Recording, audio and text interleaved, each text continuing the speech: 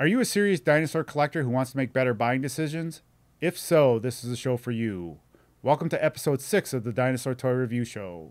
Today we're going to look at Tylosaurus, which is a type of mosasaur, one of the largest in fact. Where would you like to get started, George? Well, let's start with the Mojo one. Let's see. This guy already off the bat looks a little sad. If I put him down, it's actually like it's laying on the floor, like the sea floor, kind of like a seal.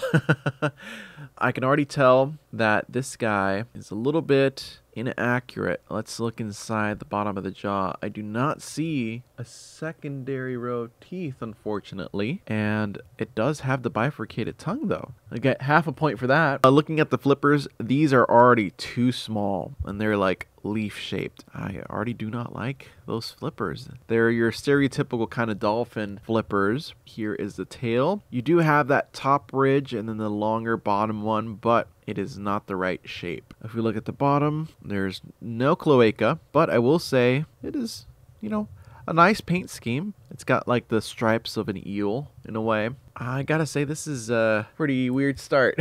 Let's move on to something that maybe you'll like a little better. This is a CollectA Tylosaurus. Man, look at that face. He looks mean.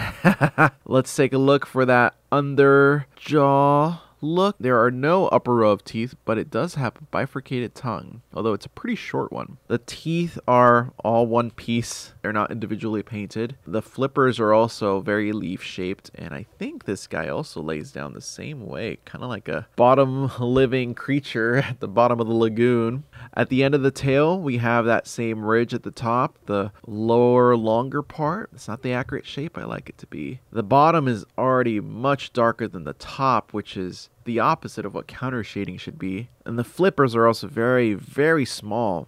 I don't think it could push its big head if it tried to swim. And no cloaca. So this guy, I will say, is not the most scientifically accurate in my opinion. It looks like a stapler. Staplosaurus. Staplosaurus, perfect. Pick out the next one, George. Let's see if we can find something you like. Next is the Papo Tylosaurus. And oh my goodness, he's doing the worm. Look at him go. Right off the bat, man, what is going on with that neck? If I were to cover this, guys, you would think this is a seal. Mosasaurus, at least as far as I know, did not do this. But the head looks pretty cool. Look, it's even smiling at you. The teeth are individually painted. I do not see that secondary row of teeth in the back. It seems to be a trend with these guys. The tongue is long, but not bifurcated. If we look in the back on the flippers, they're kind of bent at an unnatural angle. I don't think they would have bent that way. They're meant to scoop water, not slide in the water. Look at the bottom scales. That looks a lot like a crocodile. It's really odd. That's the first time I've seen this in any of these figures. No cloaca, so not as accurate. And the tail, oh man, this tail is even, it's even less accurate than the previous ones. At least the previous ones had that little ridge at the top. This is a very crocodile seal-like Tylosaurus. This is like a chimera of different things, but I will say the quality of it, at least, is a little bit better than the previous two. All right, let's keep going. Let's see if there's anything that is scientifically accurate. Oh, this is Safari Ltd. Mosasaurus. Already much better. Let's start with the head. It's got the right skull shape. And what did you know it? It's got the top row of teeth. The first one of 3. Thank goodness. All right. On the bottom, that bifurcated tongue, individually painted teeth. And if you look closely, you can see it has a really nice scale pattern going throughout. Flippers are a little shrink wrapped, and I think they end in little claws, which is kind of cool. We don't know if the claws stuck out or not, but we do know that they had flippers with 5 digits. Kind of like our hands. They seem to be proportionate throughout. The back ones are slightly smaller, but very close in size. If we go towards the back, we get that beautiful mosasaur tail we're familiar with the small fin on top and the bigger fin on the bottom. If we move back, there's a little pocket for the cloaca, as some lizards have. It doesn't have much of a counter shade, although it is a little darker, and then it gets lighter at the bottom. Instead, what they've opted to do is do kind of like tiger-like pattern, which is pretty cool. I gotta say, points for creativity. The eye is a nice golden color too. Look at that. I will say this is my favorite ones thus far. So there is one left, which of course is the PNSO and is the most expensive figure. So let's see if that blows the other ones out of the water. Let's take a look. Oh, this thing's beautiful. I can see why it's the most expensive one. But right off the bat, look at that beautiful mouth angle. It looks like it's going straight for the kill. And I'm going straight for the teeth. Look at those individually painted teeth, both in the front row and the back row. Let's check for that bifurcated tongue. There it is. It's a little bit different than the other ones, but it is there. If we move to the top, you can see those beautifully sculpted scales.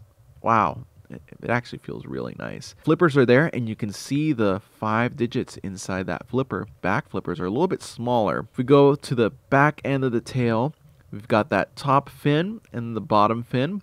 They even added a little bit of a separation there, kind of like a whale's tail. You can see the muscle extend from the back flipper all the way to the tip of the tail. That's pretty neat. And of course, we've got our cloaca pocket right there. Beautiful counter shading.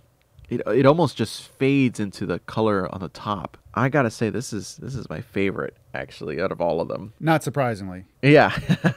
All right, George, time for the mug shots. On the screen now we have the backs. Anything jump out at you? Yes, the Papo one has a much darker top. It also looks very straight and plain. The other ones kind of have an active hunting pose, like they're swimming through the water. The Safari LTD one is also pretty straight, but the other 3, Mojo, CollectA, and PNSO, do have very dynamic swimming poses. Let's take a look at the bellies. Anything jumping out at you? Yeah, that texture of the Papo one definitely looks like a crocodile or even a sea turtle, actually. The Safari LTD, it's a little bit skinny, actually. CollectA, it had a very dark belly, but the PNSO one does transition nicely. It's a nice blend. Let's take a look at the faces, George. These mugshots, what did they do? What horrible, unspeakable crimes did they commit in the Mesozoic? Well, one of these crimes is looking the way that the Mojo one does. Because he is not having a good day. I gotta say, the Mojo and the CollectA ones, they did it. They're criminal for looking that way. Safari and PNSO have so far the best head sculpt. Let's look at the upper teeth. The Papo, Mojo, and CollectA do not have a clear second row of teeth. However, the Safari LTD and the PNSO do have them, and they are both individually painted. So props to them. Let's take a look at the tongues. The Papo has no split. It's just a very pointy tongue at the end. The Mojo does have a bifurcated tongue, but it falls short. The CollectA just has a weird tongue. It doesn't even, it looks more like a ribbon than it does a tongue. The Safari LTD does have that split, but it is not that thin thermal sensing tongue that we see in monitor lizards. But the PNSO, it does have a very thin slit. Oh, it's really hard to tell. Oh, it does not have a wait. I don't think it does. It doesn't. You're right. Unless they didn't make a good job of making it clear. Yeah. So it doesn't have a split. So the Safari one does have the split, and I'd say it's more accurate than the PNSO one at the moment.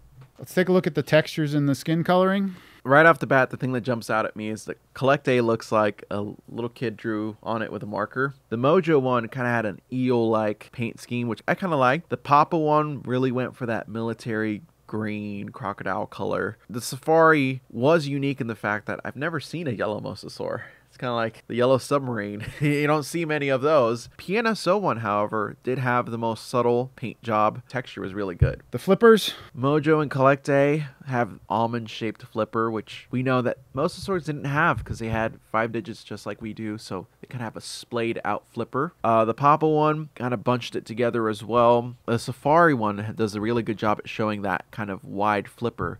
And the PNSO kind of wraps it all in a nice little bundle. And the last shot is the tails. Okay, so the Papo, Mojo, and CollectA did not have the 2 separate sections of the tail, just like the Safari and PNSO one did. But what's neat is the Safari one kind of puts it all in one film, whereas the PNSO one shows a distinct separation between both ends of the tail. So I will say it's leaning more towards how the Safari one has a tail rather than that separation of the PNSO one. I believe the PNSO one was more for artistic choice. All right, George, decision time. The PNSO figure is almost 4 times more expensive than the Safari Limited and the Mojo figures. If money's no object, which figure are you going for, George? I'd have to say the PNSO one. If money's no object, go big or go home. That is a really good Tylosaurus model. All right, and then for the value option, The Safari LTD and the Mojo are the two least expensive figures. I think I can guess where you're going to go as to which is your favorite. I think everybody knows the answer to this one. I'm going to go with Safari, both for the price point and the accuracy. You can't go wrong with it. Surprisingly, for how inexpensive that figure is, the accuracy of that has blown me away. Yes. In fact, I have been eyeing that figure since it came to the table. That I was like, whoa, that one looks good. So take a look below to find out how to sign up for our live stream where George will answer your questions on these models. We also will answer Mosasaur questions at the same time. Thanks for watching. See you in the next episode.